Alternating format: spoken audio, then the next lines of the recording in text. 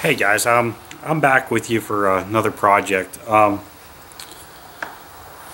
I told you we were going to make some axe covers for some of the axes that we've been rebuilding and stuff. Well, the first axe cover I already made it, which without you guys. But remember this axe? This was our long-term survival type axe that I made, and or short-term survival axe. But I went ahead and I made a axe cover for it, and you know it goes on pretty slick. Just slide it on and pull the knot. You pull the knots on the things, and it stays on. Nice little sheath.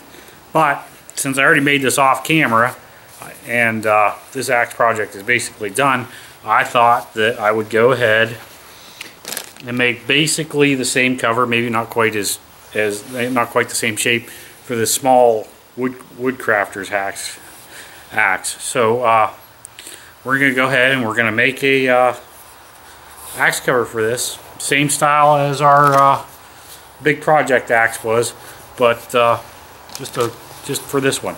So I'll be right back and I'll get set up for it. Okay guys, so first thing I did was I got a stump I'm kind of working on, and I put a piece of plywood on top of it, and I've got some spare leather here. I bought this leather at the flea market. I bought a big giant bag of it for like $3. It was pretty cheap, and when you think about it, it makes a pretty cheap axe cover when you there. But anyways, so I made a pattern out of a piece of cardboard, and how I did that was I actually took a piece of leather and I just played around with it until I got it exactly the way I wanted it on this axe.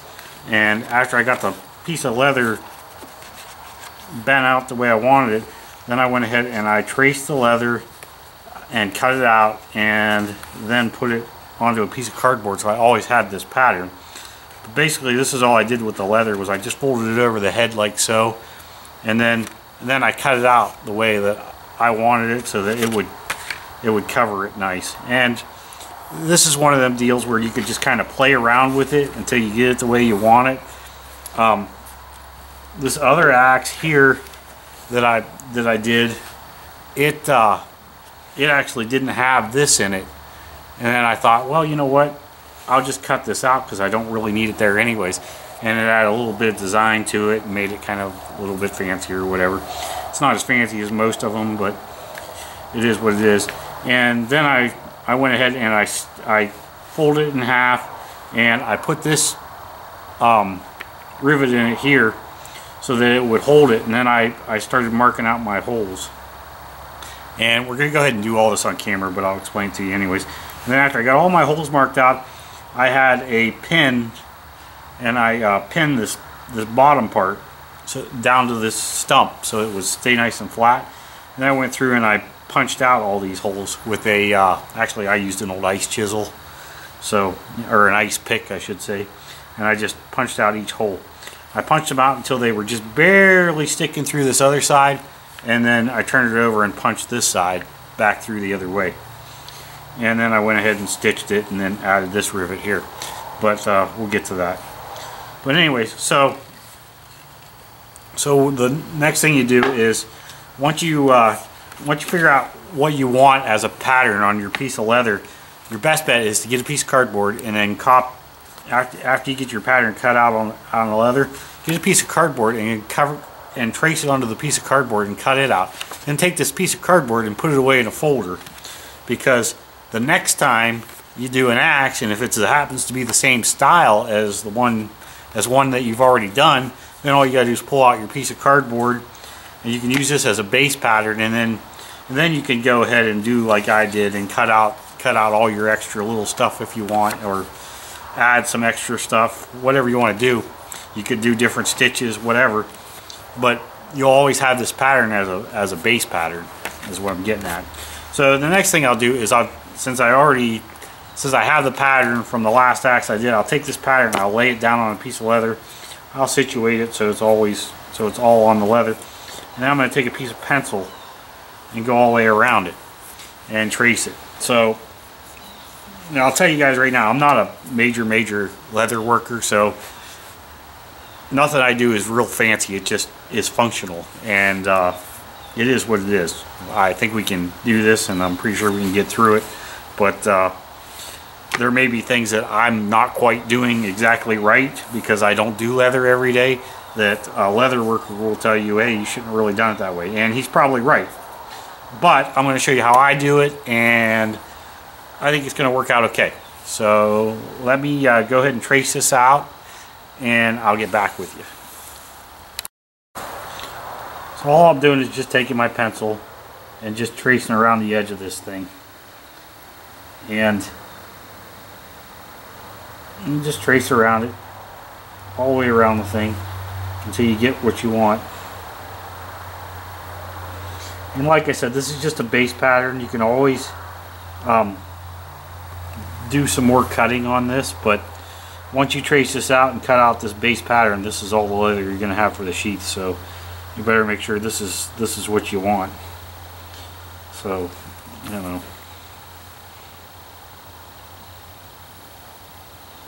So we'll go ahead and trace the rest of this out, and I'll get back with you. Okay, so once you go ahead and get your pattern traced out, you just move away your pattern, and I don't know if you guys can see it or not, but there you go. You got the pattern on here. So the next thing we'll do is we will take an X-Acto knife and we'll go ahead and start cutting this thing out. Very carefully, not to go off the line. But if you do go off the line, you can always adjust it. And like I said, there you go. I have an X-Acto knife to do this. I'm sure the regular leather worker's got a special knife that he uses, but I don't have that knife, so we're just making do with what we got. So let me go ahead and finish cutting this out, and we'll get back with you.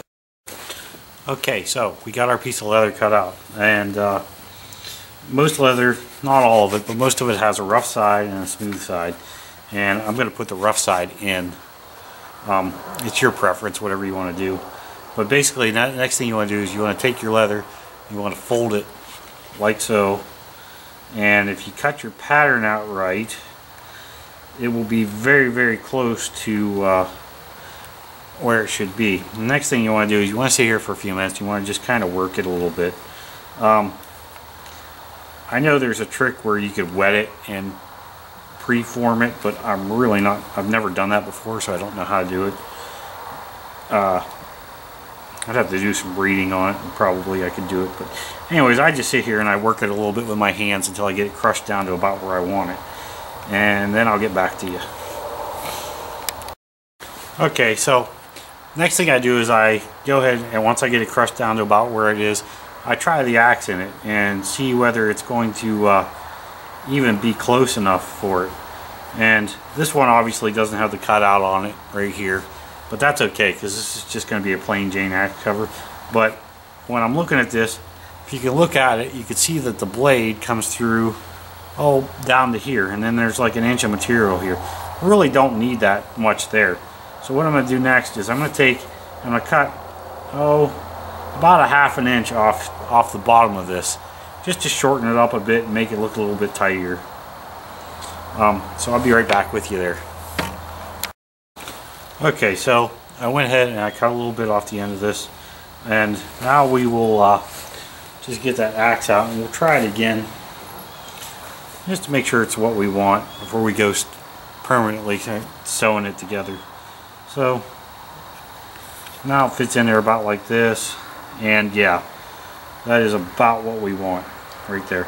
So I think the next thing I'm going to do to make this a little bit easier to sew is I'm going to go ahead and snap the 2 holes in it and put the 2 rivets in it. Well, at least this rivet down here, and then I got to show you one more little quick thing before we put the second rivet in. So let me go ahead and use a clip snap and snap 2 holes in it. I'll be right back for that. Okay guys, this video is kind of running long, so I'm going to go ahead and cut this thing up into 2 or 3 parts. So I'm going to go ahead and say thank you, and if you like the video, like it, share, subscribe. I'm looking for some more subscribers and stuff, so you know, just hang with me, and if you want to subscribe, that'd be great. Thank you.